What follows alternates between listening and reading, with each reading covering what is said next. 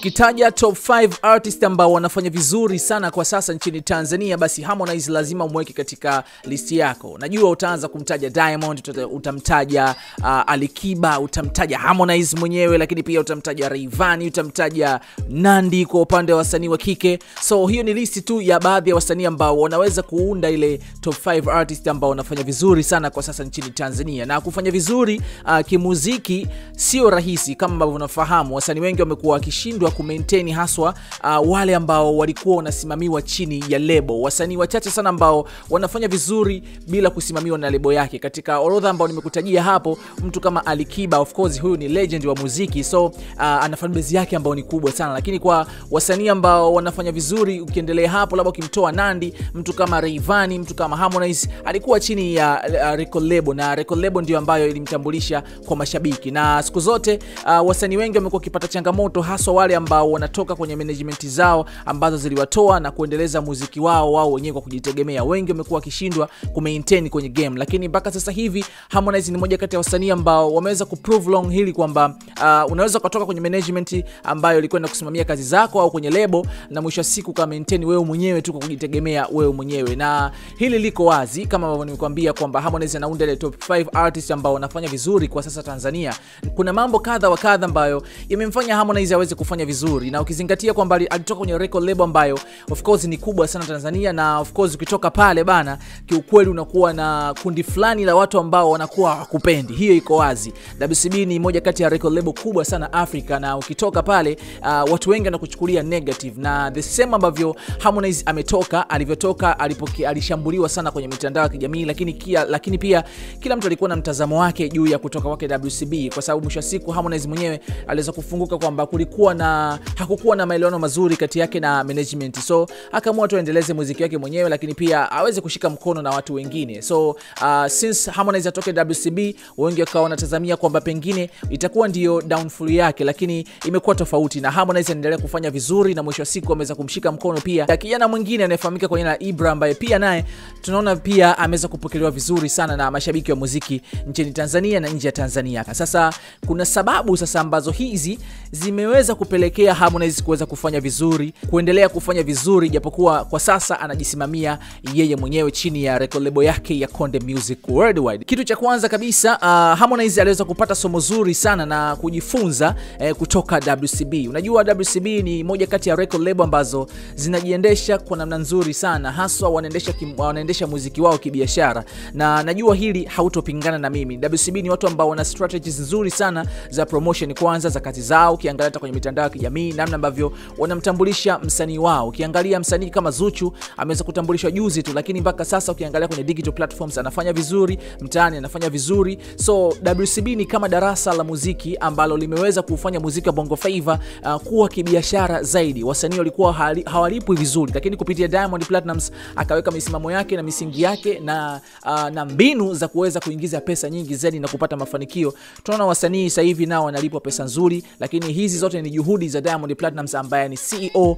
wa record label hiyo. Lakini pia hata kwenye upande wa tuzo tunaona wanajua namna gani ya kufanya au kuzingatia kazi zao ili ziweze kuwa nominated kwenye tuzo mbalimbali. So WCB ni label ambayo imeweza kujiweka kibiashara na kufanikiwa kuweza kupenya mbele zaidi, na Harmonize alikuwa ni msanii wa kwanza kusainiwa na record label hiyo, na since alivyokuwa pale it means kwamba alikuwa anajifunza vitu vingi zaidi ambavyo vinamsaidia mpaka sasa kuhakikisha kwamba muziki wake unaenda mbele. Tunaona hata Ibra ametambulishwa tu ngoma ya kwanza, of course kwenye EP yake tu ya kwanza ameweza kufanya collab na wasanii wakubwa nchini Nigeria. So unaweza kaona kwamba Harmonize anajua namna gani ya kutumia fursa za kufika mbali, na pia ana connection nyingi ambazo zote hizi alizipata akiwa chini ya WCB.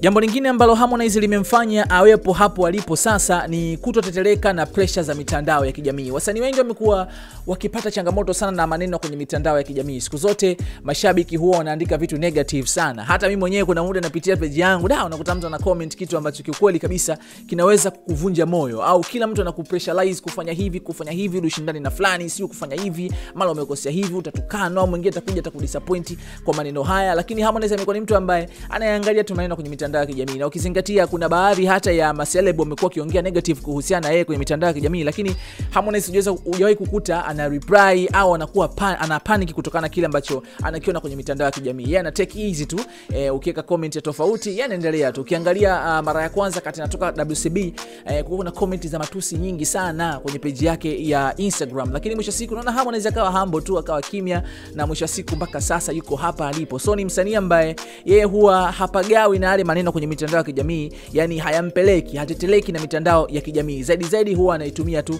kwa manufaa ya kusogeza mbele muziki wake zaidi. Jambo lingine ambalo Harmonize limemfanya aweze kufika mbali zaidi na kutoboa kimuziki wake ni swala zima la ndoa.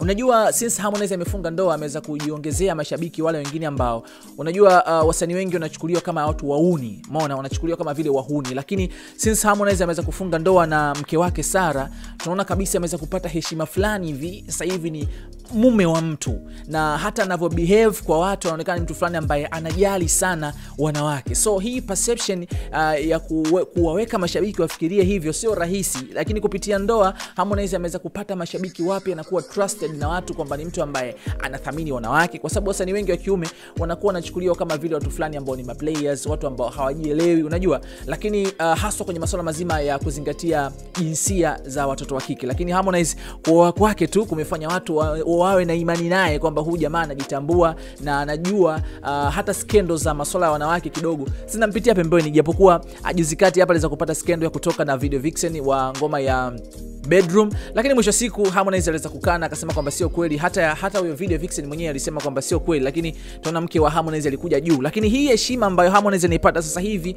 kutoka kwa wanawake, kutoka kwa wanaume, watu wazima, ni kutokana pia na ndoa yake ambayo amefunga. Unajua sometimes kuna deals nyingine tu ukishakuwa mume wa mtu unaweza kuzipata, unakuwa unaheshimika na watu, hata kwenye mialiko fulani unaheshimika zaidi kwa sababu wewe una display character ya kuwa mtu ambaye unajali kwanza wanawake. Lakini pia kuna swala zima la kutokuwa na skendo chafu. Kisha kuwa na mwanamke bwana, uwezo kuwa na skendo chafu kwa sababu mwenyewe pia utajishtukia kwamba mimi nafanya skendo chafu afu mwisho wa siku na mke wangu nyumbani. So hii ni moja kati ya swala ambalo limemfanya Harmonize awepo hapa alipo, kutokana na namna ambavyo jamii sasa hivi namchukulia kama mtu ambaye anajiheshimu, lakini pia mtu ambaye anaheshimu pia wanawake. Jambo lingine ambalo limemfanya Harmonize afike hapa alipo ni kutengeneza watu wake. Tunaona Harmonize baada ya kutoka WCB pale ameweza kutengeneza watu wake. Team ya management, kwanza amekuwa na team ya management ambayo kiukweli kabisa inafanya kazi nzuri kuhakikisha kwamba anafika sehemu fulani. Na team ya management yake Harmonize sio timu ya watu ambao labda aliwakuta kwenye mainstream, no, ni watu ambao amewatengeneza kutoka chini. So ni wale watu ambao ni die hard fan wa Harmonize. Ukiangalia hata Diamond Platnumz, hii ndio mbinu ambayo alitumia kufika hapa alipo leo. Aliweza kumchukua mtu kama Liza ambaye hamna mtu ambaye alikuwa anamjua, umeona. Wakina Moze Yobo amewachukua kama madancer, hakuna mtu ambaye alikuwa anawafahamu. Wakina Q-Boy Msafi ni watu ambao walimtengeneza Diamond. Kila mtu alikuwa na akili yake ya kumtengeneza Diamond ambaye tunamwona leo. Mtu kama Kifesi ndio mtu ambaye design logo ile ya WCB. So unaona ni watu ambao waliweza kuachukua kutoka chini, alitengeneza watu wake. So Harmonize baada ya kutoka WCB naye akatumia mbinu zile ili kumwezesha kuweza kusustain, kuwa na watu ambao sio wanafiki. Unajua haya masuala ya kutoka sehemu fulani unachukua watu ambao tayari wana brand zao, sometimes huwa inayumbisha wasanii wengi sana, kwa sababu mtu anakuja pale kukuchora, anaanza kukunafikia kwa watu. Lakini ukimchukua mtu from the street, anakuwa mtu fulani ambaye anapenda kile ambacho unakifanya wewe na unamtengeneza wewe kwa namna ambavyo unataka awe. So kutengeneza watu wake ni kitu ambacho Harmonize kimemfanikisha sana, na team ya management watu kama kina Mchopa au kina Joso Mipango, kina nani, watu ambao yeye amewatengeneza na kuwaweka kwenye ramani. So wale ni watu ambao wanafanya kazi kwa Harmonize, lakini pia ni die hard fan wa Harmonize. Lakini pia kingine kitu ambacho kimemfanikisha Harmonize kuwepo hapa alipo sasa ni kuappreciate alipotoka.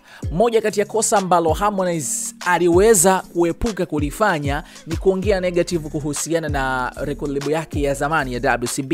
Watu wengi walitegemea kwamba Harmonize baada ya kutoka WCB basi ataanza kuongea vitu negative sana kuhusiana na record label hiyo, lakini tunaona since Harmonize ametoka pale, amekuwa ni mtu fulani ambaye kila interview ambayo ataifanya, hasa akiuliza swali kuhusiana na WCB, ni mtu ambaye amekuwa akitoa sana credit. Hii inafanya mashabiki kuona kwamba mtu anakumbuka pale alipotoka, anakumbuka fadhila. Japokuwa kwamba kuna tofauti ambazo zipo, lakini ni mtu ambaye hajawahi kuizungumzia tofauti, ni watu ambao wamemtengeneza. Na interview yake ya kwanza ambayo alifanyaga na Clouds FM, aliweza kusema kwamba mimi WCB ni nyumbani, WCB ni watu ambao wamenitengeneza mimi, nisingekuwa Harmonize bila mtu kama Diamond Platnumz ambaye amenitengeneza mimi. So ku appreciate sehemu tu ambayo ametoka inajenga trust pia kwa mashabiki na kuona kwamba huyu mtu anathamini sehemu ambayo alitoka na haongei negative kuhusiana na sehemu ambayo ametoka. Ukiangalia mtu kama Rich Mavoko, baada ya kutoka tu WCB anaanza kuongea negative kuhusiana na WCB kwamba mkataba ulikuwa kunyonywa. Unajua vitu vingi ambavyo vilitokea ambavyo sometimes wewe ndio ambaye ulisign mkataba na unakuja kumlaumu nani sasa kwamba mkataba ulikuwa ni wa kunyonya. Lakini Harmonize hajaje kuzungumza haya. Anachosema tu ni kwamba hakukuwa na maneno mazuri kati yake na management, hivyo akaamua tu aweze kujiongeza mwenyewe kutoka kwenye record label hiyo na kufuata hatua zote na masharti yote ambayo yanatakiwa kufuatwa ili aweze kutoka kwenye record label yake hiyo, na mwisho siku aliweza kulipa ile pesa ambayo alitakiwa kuilipa na maisha yake yakaendelea. So hivi inamfanya Harmonize aweze kupata credit sana kwa mashabiki na kupata washabiki wapya kwamba kutokana na juhudi ambazo anazifanya kwenye muziki wake.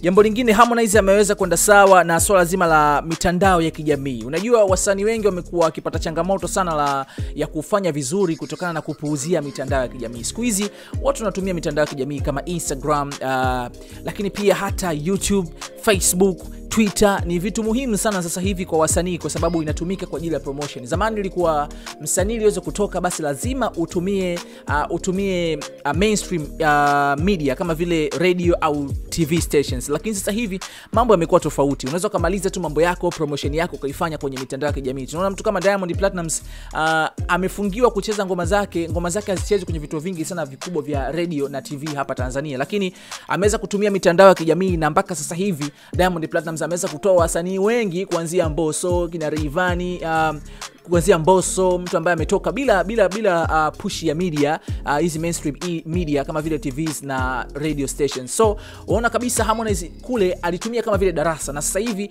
ukiangalia kwenye mitandao ya kijamii Harmonize ana followers zaidi ya 5.5 million. So hii kitu inamwezesha kukutana na mashabiki katika muda ambao yeye anataka. Anaachia ngoma leo na promote Instagram na watu wanaenda kuview YouTube. So unaona kabisa kwamba nguvu kubwa ambayo Harmonize ameiwekeza kwenye mitandao ya kijamii haswa Instagram, YouTube inamfanya muziki wake uweze kwenda mbele zaidi. Ukiangalia hata akitoa ngoma zake anafanya sponsor ads, zile ambazo wasanii wengi wanakuwa wanapuuzia hivi vitu na kuamini kabisa kwamba labda mainstream industry peke yake ndio ambayo inaweza ikamfikisha sehemu fulani. Lakini pia mitandao ya kijamii siku hizi ina nguvu, inatumika pia hata kwa wasanii wa nje pia wanaitumia mitandao ya kijamii kama mbinu ya kupromote kazi zao. So kutumia mitandao ya kijamii effectively imemfanya Harmonize aweze kuwa na nafasi nzuri sana ya kupromote muziki wake japokuwa ametoka WCB. Jambo lingine ni kukusanya mashabiki wake. Harmonize amekuwa mtu ambaye anakusanya mashabiki wake kadri siku ambavyo zinaenda. Unajua wasanii wengi hawana mashabiki wao permanent. Mtu kama Alikiba ana mashabiki wake permanent. Mtu kama Diamond ana mashabiki wake permanent. So hawa ni wasanii ambao wamejitengenezea mashabiki wao. Yaani mtu shabiki wa Diamond hawezi kumshabikia Alikiba. Mwana shabiki wa Alikiba hawezi kumshabikia Diamond. Lakini Harmonize kadri siku zinavyokwenda anajaribu kuchukua mashabiki wa Diamond na wa Alikiba anawachanganya na tafuta mashabiki wake. Hivi ndivyo ambavyo Harmonize anafanya sasa hivi. So hichi kitu kinamsaidia sana kutengeneza wale die hard fans ambao wao watamsupport na wanamsupport kwenye kila chochote ambacho anakifanya kupitia muziki wake. Hili ni jambo wasanii wengi wanafeli sana kulifanya, lakini kwa Harmonize kwa sababu alikuwa WCB pale bana ameweza kutumia hii mbinu kama njia ya kuweza kujisukuma mbele zaidi kupitia muziki wake. Bwana, hii ni trending ya Ricky Media. Leo tumekusanua mambo kadhaa ambayo yamemfanya Harmonize kufika hapa alipo na kupata mafanikio na kuwa kwenye listi ya wasanii 5 ambao wanafanya vizuri sana kwa sasa hivi Tanzania na kupeperusha muziki wa Bongo Flava. Kitu gani tumekisahau? You can drop hapa chini, lakini pia usiache kutufollow kwenye mitandao ya kijamii Instagram, Facebook na Twitter. Tunapatikana kama Ricky Media TZ.